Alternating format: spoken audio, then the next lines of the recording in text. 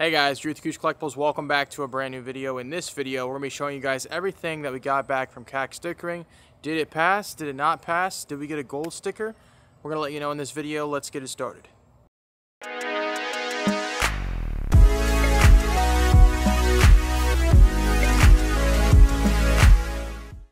So as you guys might know, from a few weeks back, we ended up sending a 1879 CC.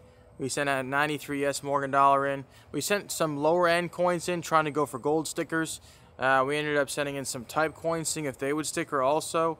We ended up sending in a 1939 Proof Walker. Just a really great group of coins, nice variety of coins. And so in today's video, we're going to show you those results, give you guys exactly what we think of why they did or didn't pass, learn from that, and then the next CAC submission hopefully is a little better. I've been trying to include some tips in some of these videos about, different life tips, business tips, whatever. But something that I would say is that what you did yesterday and what you did today will define what you'll be tomorrow. And so if you want to change who you are, you need to change what you do and how you do it and how frequent you do it. What positive things do you do for your life today? What negative things do you do for your life today? And ultimately, the way that I change over time is that I say, hey, those negative things need to stop or need to be reduced, and the positive things need to increase. What am I doing in my life that will bear fruit for me? And how can I continue to do that so that my life will be changed? I will be changed. The way I think changes. What I earn changes. What I look like changes. What I think about changes, right? So try to figure out what's negative, a negative frequency. What are you doing on a daily basis that's negative for your life, and how do you change it to make it positive? Alright guys, so we're going to start off with something fun here. We submitted 4 coins at least to try to see if we got a gold sticker. Are we going to get, 1 out of 4, 2 out of 4, 3 out of 4, 4 out of 4? Let's show you guys right now. So, the first coin is this 1945 D MS65 full bands Mercury dime. A little bit of haze on the coin, a few little spots here and there. So they did not even sticker this coin, which to me this coin looks like a 6, maybe a 7. But that's okay. I like the coin. And we just wanted to give the CAC overlords some money. And that's what we got. The second coin is this 37. Ooh, what is that? What is that sticker there? 37D Buffalo nickel. Nice toning. Superb strike. Great luster. No issues in the fields. I mean, I thought this coin was a lock gold CAC to begin with. And it came back with that gold sticker. Wowee. And very happy about that. Ended up buying this at a show in Conroe, Texas. The next coin is a Franklin $half. Don't submit too many Franklins, but when I saw this coin, I think I've handled probably 150 Franklins in the past month. This one was definitely the nicest. This is a 1950. Whoa, yeah, okay. Another gold sticker. 1954S Franklin half. I mean, look at the fields. Look how nice the coin is. This coin's at least a 6. At least a 6. There's no issues in the fields, very little issues on the head or the chin, and no problems on the reverse. A few little marks here and there, but yeah, she a gold sticker. Let's go. Happy about that. And now the last one,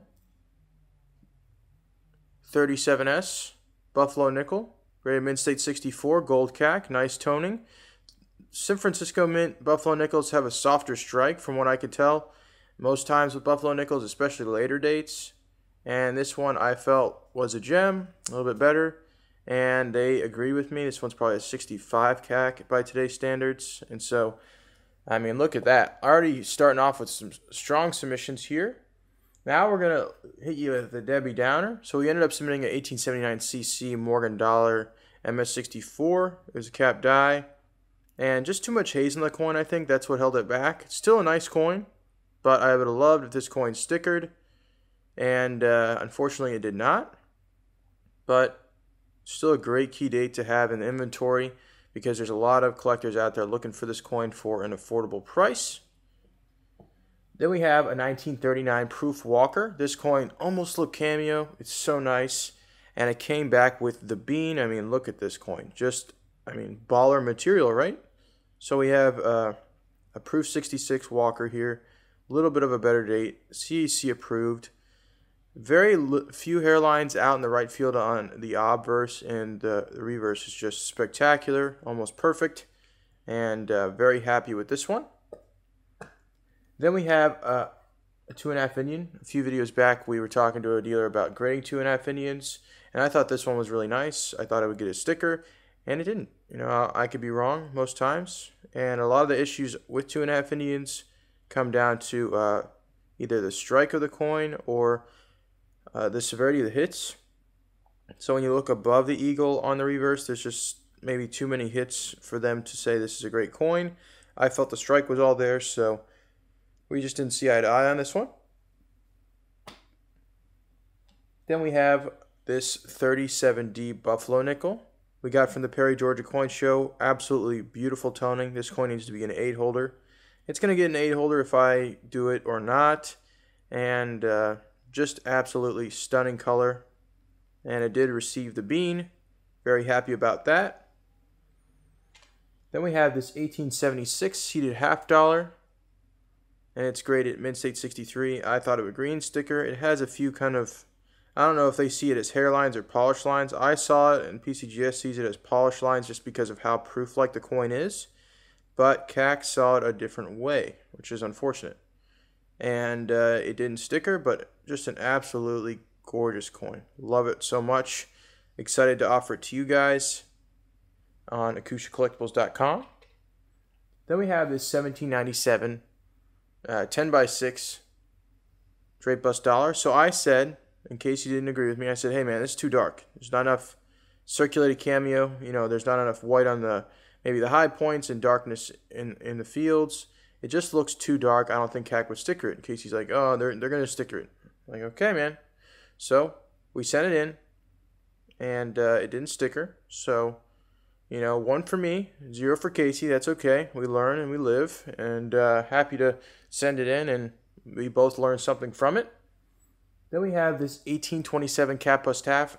This one is an OGH holder. It didn't sticker.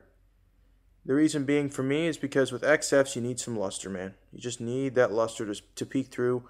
The detail's all there for XF, but they just need some luster, man.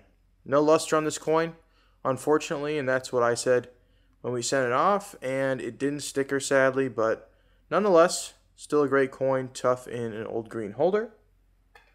Then we have a coin we submitted for a customer. They bought it from us and say, hey, let's just submit it and see what happens.